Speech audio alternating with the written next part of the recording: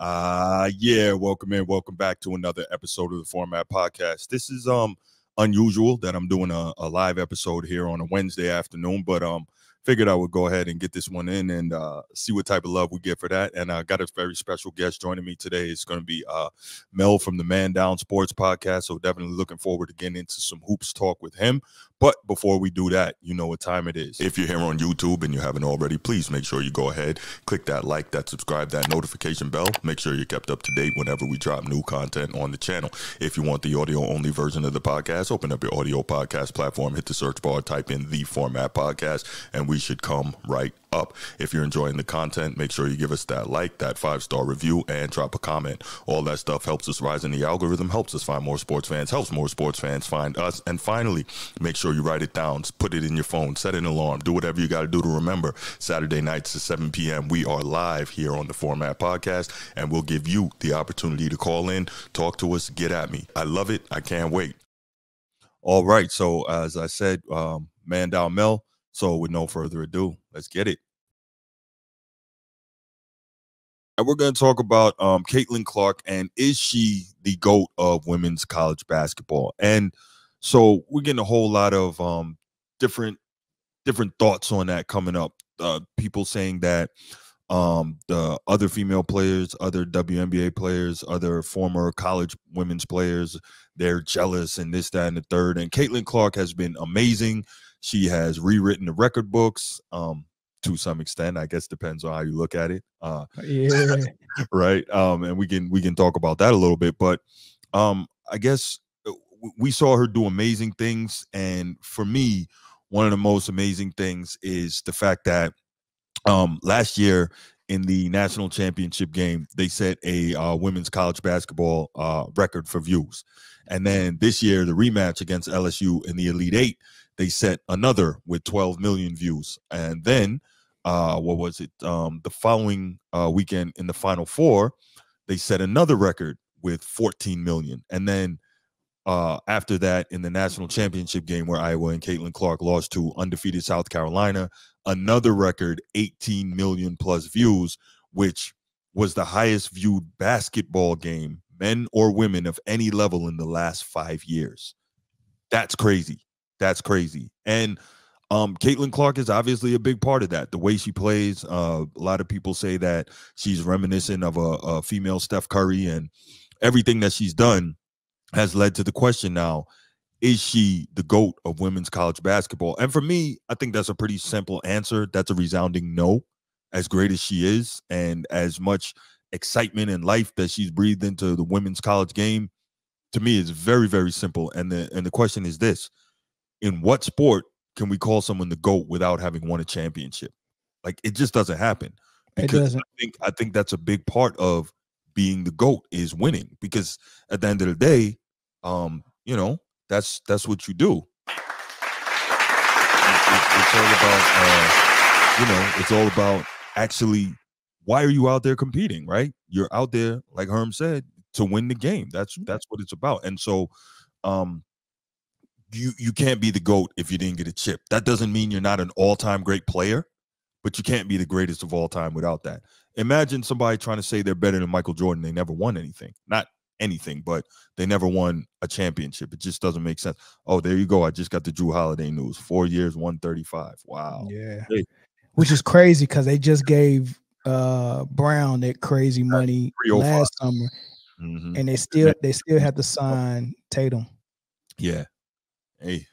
But anyway, Caitlin Clark, what are your thoughts on the women's college basketball GOAT argument? I got a lot of thoughts on that. This is the first thought, and I apologize because I gotta kind of break this down. So this is the first thought. First and foremost, do you remember ever having a conversation or debating the college GOAT ever? No. Not men or women. No one has ever debated the college GOAT, especially not for men where the best players leave after 1 year or 2 years, right? Not the best players don't stay for 4 years. The 4-year players are the Shane Battiers and the JJ Reddicks. You rarely get the Tim Duncan that stayed for 4 years. So the best players are leaving. So as far as, all right, let's look at how much they won. Well, if I only stayed for 1 or 2 years and you stayed for 4 and you won 1 and I won 1, or you won 2. Like, how are we measuring that? Like right now, if you go and look at the top scores in the ACC, guess what number Jordan is? He's past 50. Okay. Right. The number 1 scorer in the ACC history is Tyler Hansbrough. Number 2 is JJ Redick. Why? Yep, that's right. Because they both played 4 years. Michael Jordan is at number 50 or below that. He might be closer to 80. He's nowhere near it. Right. So, and that's for a couple of reasons. Number 1, I think he also didn't have threes early on in his college career. They didn't have threes. No, they didn't have threes until he got to the NBA. I think it came 81, 82 or whatever. So, just even trying to find out a GOAT and use the same metrics that we use in the NBA, we're going to be using team success, how many times you won, how great you were as a player, and we're going to measure your greatness probably based off your stats and all that stuff. And the great ones just don't stay alone. They don't stay on the team long enough to even compile those stats, right? So that's already out of for me, it's already a wash. There's no such thing as a college GOAT, men or women, right? Now, if you want to entertain the conversation, women, what's up, Zoe? Women, they can't leave as freshmen or sophomores, so they got to at least stick around for 3 years. So that's even more of a better conversation. So let's talk about what we measure GOAT with in NBA history, right? For me, the first thing I got to look at is how good you are as a player. I'm not going to have someone in the GOAT debate with, in my mind, if the current GOAT is a better player than you, because the current GOAT is a better player than most players I've seen, or all players I've seen. He's accomplished more than anybody else except Bill Russell and Kareem, right? As far as winning, right? And he has the stats to back up and support if I say he's a better player than someone, right? I mean, if you can't tell that by looking at it, then I can at least go to the stats, right? So he has all the legs you need, both ends of the floor. Great player offensively, defensively, team success, winning, and then the stats are back it up as well. And then when you look at Caitlin, and then the impact on basketball and changing the game is all there. Right? When you look at Caitlin, she don't have the winning. She's not the best basketball player I ever seen. She she's not elite on both ends, in my opinion. And she do have a crazy great impact like a GOAT would, but that's where it stops. Your impact, you impacted the game so much because you put up great points and you did some things that other players wasn't capable of doing, and sometimes they were capable of doing it but wasn't allowed to do it. It was a conversation with Diana Taurasi and Sue Bird. And, I heard that. That's right.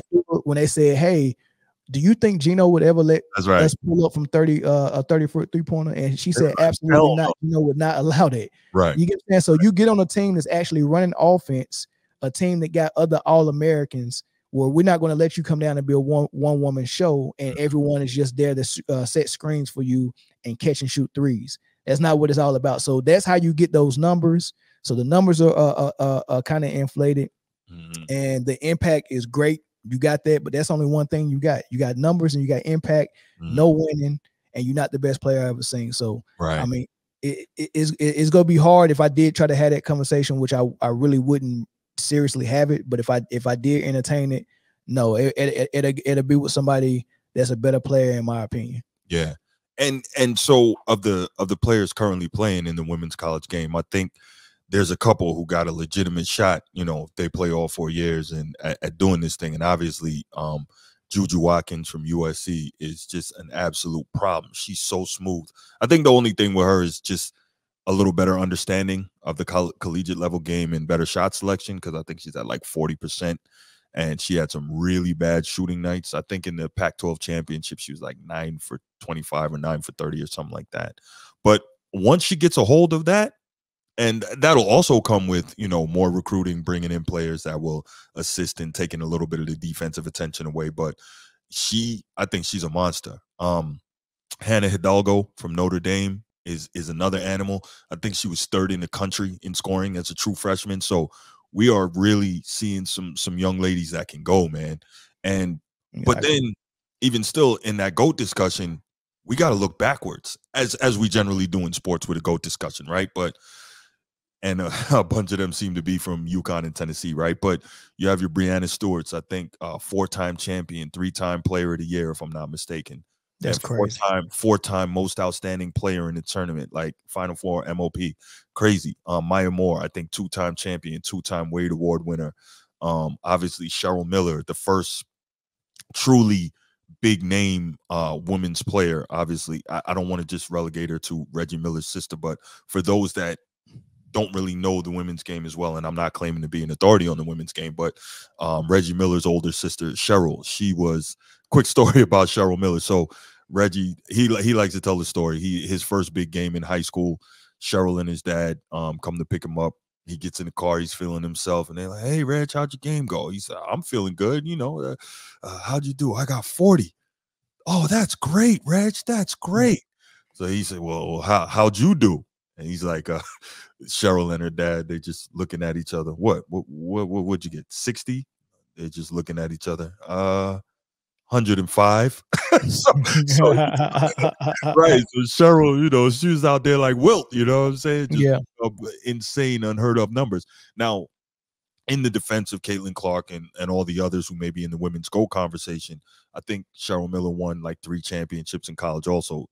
She had a heck of a team. She had Cynthia Cooper on that team, JaVale McGee, his mother Pam McGee, and his aunt. Well, I can't remember the aunt's name, but they're twin sisters, I believe. So you had the McGees, you had Cheryl Miller, and you had Cynthia Cooper. So I can't even imagine what they was doing to the teams they ran up against, Yeah. And so there have been a lot of incredible women's players. It's just they haven't been getting the attention, obviously, because they didn't play the way Caitlin plays. Some of them played before the 3-point line. And obviously the media attention wasn't there the same way. Even coming forward a little bit, you got Shamika Holtzclaw at Tennessee. I think she won 2 or 3 championships and was an absolute beast of a player. I think she was Rookie of the Year in the WNBA, won a championship there. So, there's a She was a problem. She was a problem. She was a problem.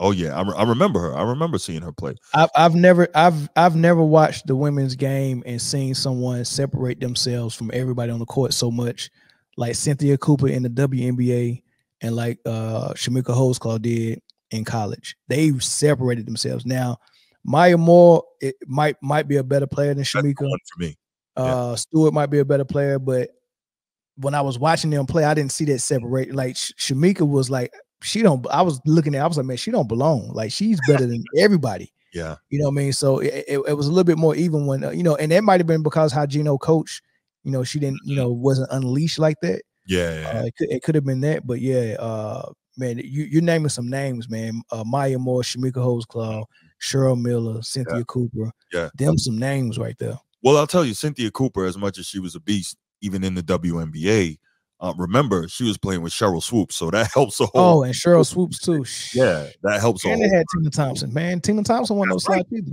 That's right. Yeah. That was unfair. How did they even get that team together, man? That was unfair. That's a great question. They won 4 straight chips to start off the WNBA's existence. Man.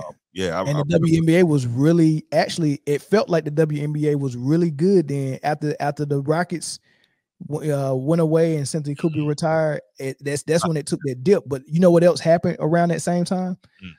The WNBA games was on NBC, just like the NBA was. That's right. And for some reason, I don't know what the NBA thought, but they thought it was a good idea to put the WNBA on the Lifetime channel because that was the women's channel. So they had a contract with Lifetime, and I was like, I don't go to Live. That's when I started, because I was watching the WNBA every time it came on. Yeah, I remember. Yeah. They did a good job of marketing. They had Rebecca Lobo and Lisa Leslie was like, oh man, one in New York, one in LA, and they did that pretty good, and they marketed it really good. Now, when we was ready for it and we was watching it, and when it left NBC for Lifetime, I lost track of it. I couldn't find out when the games was on, and it was a disaster after that. Right. So quick story. When I lived in New York, and I used to work at the Big Foot Action store on 34th and 8th Avenue, which is a block over from Madison Square Garden. And so I was there, and Teresa Weatherspoon was playing for the Liberty at the time. So she comes in, and I was helping her out. And she's like, hey, watch basketball? Yeah. Watch women's basketball? I'm cool with it. Says, okay, I'll leave you 2 tickets in the box at the Garden for the game. I said, okay, cool. The Rockets were in town. So Me and my wife went at the time. We weren't married yet, my girl. But so we went over, we watched the game, and somewhere around here, I actually got a picture with me, my wife, and Cheryl Swoops. Oh, that's dope. Yeah, that we got to go down there and take a picture with her after the game. So that was pretty cool. That was my little WNBA memory from early on. So yeah. But man, so back to Caitlin Clark. I don't think it's throwing any shade at Caitlin Clark to say that she's not the GOAT, but she has done tremendous things for the women's game. Correct. And realistically, I'm not gonna lie. I'm gonna tell you that I don't watch a ton of WNBA, almost none, but I will be tuning in the first game she plays against Diana Taurasi. And what if? And what if? Well, first of all, Diana Taurasi's 41, and she missed most of the season last year for a toe injury. So I don't expect Diana Taurasi to be giving her no hell. Well, I'm just looking at it based on the commentary that she made, And that'd be fun. But yeah. Are you prepared to not see her actually strive this season? Yes, because I think based on a lot of the attention she has gotten, I think they're going to go hard at her when she gets into the league. And not even that though. How long did it take Steph to become Steph when he was with Golden State? Right, and that was the other thing I was going to go towards. We're not sure, is Indiana going to allow her to just do whatever she wants to do, like Lisa Bluder allowed her to do whatever she wants to do? She's probably going to have to play. This is professional ball now within a little more structure. Not saying that Iowa played with no structure, but, it was the Caitlin Clark show. And so we're going to see what she's allowed to do. And what I will say, because of the threat of the elite shooter that she is, she's a willing and outstanding passer.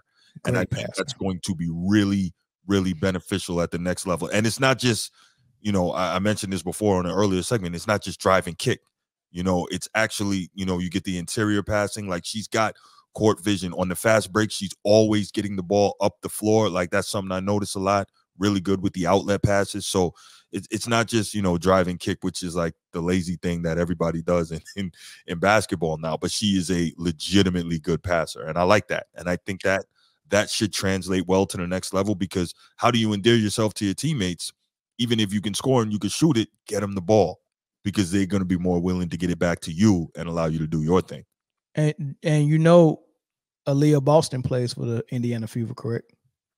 I didn't even realize that. That's she was that top pick last season, okay. And now they get Caitlin, and Aaliyah Boston is a post player. She's not gonna be just setting screens for her and standing at the 3-point line. So that's one. So if Indiana want to market Caitlin Clark and the WNBA want to market Caitlin Clark, and they want her to come out here and average 22 points, 25 points a game or whatnot, what they're gonna have to do is go find a coach that want to coach her the way they did at Iowa. And if I was them, I would fire the Indiana coach now and hire Bluder. Yeah. If her contract's up, hey, come on in. I give him a chance this year. Mm-hmm. If it doesn't work out like I want it to, I would bring Bluder in when her contract is up to coach the Fever and coach Caitlin. I never considered that. I think one of the bigger things too, the WNBA, and I'm sure they're smarter than people than me in that league office, it needs to do in order to push this thing, is to try to market the Angel Reese Caitlin Clark rivalry and make it some sort of along the lines of, Magic and Bird, in terms of trying to utilize that to revitalize the league. I think it would be smart, but not responsible as adults. I mean, we did not need it. I'm seriously, man. I'm so tired. I'm so glad that I'm so glad college basketball is over right now, because social media was toxic with white, black, Reese versus Caitlin. I mean, it was just toxic, man. I don't have the bandwidth mentally to deal with that for a whole. No, I ain't no way, man. You know what? That's a great point, because if there was social media in the Magic and Bird era, that could have been real ugly. I never thought about that. All we had was newspapers back then. Right. We look at it as that was a beautiful era of basketball that helped bring the NBA and make it what we fell in love with. But when you mention that, I hadn't even considered, like, oh my gosh, that could have been really, really terrible. Yeah, it's not cool. It's not cool. But yeah, you're right. It'd be smart for them to play on that a little bit because they got butts and seats. But I mean, in order for it to work, Caitlyn has to be winning in order to pique their interest because if people that support Caitlyn can't come and champion her and see her taking down some of the greats in the league. Oh man, she took down Diana, and Diana Taurasi had all this to say about her. Oh, she took down Stewart and all these UConn girls, and then the black white thing. She took down Reese and whoever the black stars are. She's taking them down. If they can't feel pride about her beating all of them, it's not gonna have the same sting. If she's a rookie and she's still getting her numbers and she's playing and hitting 30-foot threes like she did in college, but they're losing, which is more than likely going to happen. Right? This is a team that got the #1 pick, so they're not that good. Right. So if she's losing, they're not going to be able to poke you in the eye on social media and say, look at that girl taking y'all down. They're not going to be able to do that. So yeah, it's going to be a rude awakening. Well, I will say this is probably the first time maybe ever that I'm going to preseason look at the WNBA schedule because there are some matchups I want to see. I want to see her play against Ionescu with the New York Liberty. I want to see her play against Kelsey Plum with the Aces, Asia Wilson. I want to see some of these matchups. I want to see what she can do and how it can go. So definitely looking forward to some of those. And also, I think the last thing I'll have on this, if they're smart, NBA All-Star Weekend, just like they did Sabrina and Steph, you do obviously if she's playing well at that point, you do Sabrina and Caitlyn, Steph and Clay, or Steph and Dame, or whoever it is you want to use as your 3-point, and you do that competition again. Because I'm not a big, I mean, we know how bad the NBA All-Star Weekend was this past year, but the best event for me was watching Steph and Sabrina Ionescu in a 3-point shootout. I didn't even watch it. It was good. I bet it was. I didn't even watch. Well, I didn't watch really anything for the All-Star, but I tried to watch the game just if I tried to. It was yeah. I watched the game just for podcast purposes, but if it wasn't for the podcast, I would never watch All-Star at all. Right. But this is the last thing I say on this though, Bruce. I think it's time, if the NBA really want to do right by the WNBA, it's time for them to not have them offset season and have them parallel where everything is during the same time frame. That way you can easily market it. I can come to TNT and see a WNBA game as like not the main event, but what you call the people, the front, not the frontliners, but I know what you're talking about. Yeah. Right. We can have the WNBA right before we had the NBA game. You get what I'm saying? And I think that'd be dope. I think that'd be real dope. Odd time frame though, and then you lose that West Coast demographic because on the East Coast you have most of the games start at 7:30, right? So if you have the WNBA playing right before that, what's that game going to start at? 4:30 in the afternoon on the East Coast, 1:30 in the afternoon on the West Coast. Like people got to work on the West Coast. It's going to be tough in terms of viewership. Well, it gives them an opportunity to spread some of the NBA games out a little bit more instead of you having a back-to-back tonight. Like if you're like right now the Clippers and the Phoenix Suns playing again tonight. They played last night, right? Instead of having that back-to-back, this would be a night that you have a WNBA game with some other team, and then Phoenix can play tomorrow. The Lakers, you get to spread it out a little bit. Right. So they can work it with the scheduling where it won't be overlapping and you got to have one and then 3 more games. Just have 1 and then 2 more games, a WNBA and 2 NBA games instead of WNBA and 3 NBA games. Well, they can work it. If they really wanted to be smart, I would do that. Well, I don't know why they wouldn't, being that they have spent money year after year after year and the WNBA is still in the red. So like I don't know. It's in the red because that makes them bad businessmen. It ain't because the product's bad. It's because they're not marketing properly. I still don't know what channel they play on. But if you look at it, middle school, I think it's playing ESPN. Middle school, the varsity boys and girls, they played the same day. Same thing in high school. Same thing in college. Well, not in college. They don't play the same day, but they on the same season. And then you all of a sudden get professional and say, let's do one doing the one and the other one starting in summer. No, that's not cool. Yeah. Touche. All right, well, I'm gonna leave it there. I don't think we're gonna get into any calls on that, but I think that was a great discussion. Yeah, really really enjoyed talking about that. Before I let you get out of here, Mel, let all the people know where to find you. Man Down Sports on YouTube, and you can also find us on IG and X. Man Down Sports for IG, I think is Man Down P, because it used to be Man Down Podcast. Man Down P on X, and Man Down Sports on TikTok. There you go. All right, man. Well, thanks so much for joining us, man. I really appreciate it. Always love to have you on and share your insight on the game that we both love. Wish the game, at least at the NBA level, could be better, but we'll see what happens going forward. All right, brother. All right. Yep. And I'm out. Peace.